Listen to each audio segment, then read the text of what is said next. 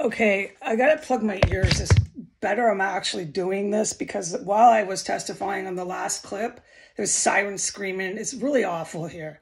And now there's this ear wrenching, just painful as how illegal beeping they do here with their never-ending 7-day-a-week construction. So it's completely illegal. In a normal city, they get cited, they get citations. They wouldn't be allowed to do this, okay? But we're not in anywhere normal town. I need to report what I just witnessed. I was allowed, through guidance from prayer, because it's frightening in here, because we know I've witnessed homicides. That's why I'm praying in here. I was allowed by God to open my door. When I opened the door, the house is ice cold. The house is pitch black. And as far as I can tell, there is nobody here. I don't hear a soul. Now, I was only out there for about 15 seconds. At that point in time, the gate and the front door was now closed. I didn't go downstairs to see if it was locked. At that point in time, the front door is now closed as well. I failed to mention when I went out, almost rushing to the bathroom and saw the strobe light blinding me. I saw the female cop had come in. I went out when she was up there. And then it came right back in. It's not for me to be out there, okay? It's not my domain out there.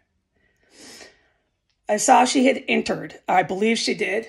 From the front gate, wide open, middle gate unlocked, door wide open, all doors just wide open, okay? And then what she did on film, she went into my bathroom and closed my bathroom door, which made my hallway all that much darker. It's just pitch fucking black. So I opened back up my bathroom door where there is a light on. This place cannot be rented for a gazillion reasons, okay?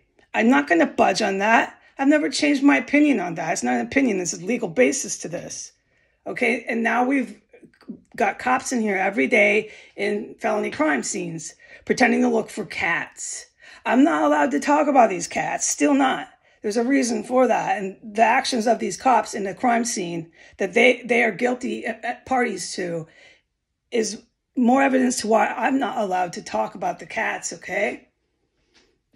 Okay, so when I went out there, the house is pitch black cold.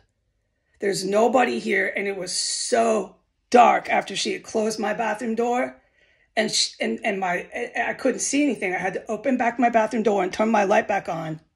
And then at that point, I saw that she had closed the gate and that she had closed the door. So these cops are coming in with keys, I guess, free and easy, talking so loud, they're echoing.